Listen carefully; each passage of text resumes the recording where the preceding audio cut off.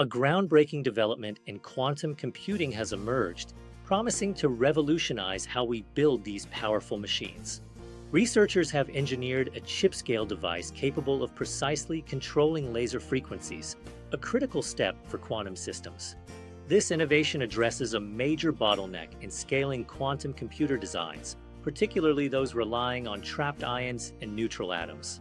The device is incredibly tiny, approximately 100 times smaller than the width of a human hair, showcasing remarkable miniaturization. It replaces bulky, tabletop laboratory optical setups with a compact solution that can be integrated directly onto a microchip. Quantum systems demand ultra-stable and precisely controlled lasers to manipulate qubits with extreme accuracy. Current laser control hardware is often large, consumes significant power, and is difficult to scale for larger quantum machines.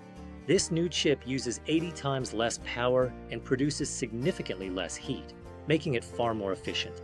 Shrinking this critical control layer could make the development of large, practical quantum machines far more realistic and achievable. This breakthrough involves chip-scale laser frequency and phase control, also known as optical modulation. The major reduction in size, down to a hair-thin scale, is a monumental achievement in microengineering. This technology aims to enhance the scalability and integration necessary for future large-scale quantum systems. This breakthrough paves the way for a new era of quantum computing, bringing us closer to its full potential.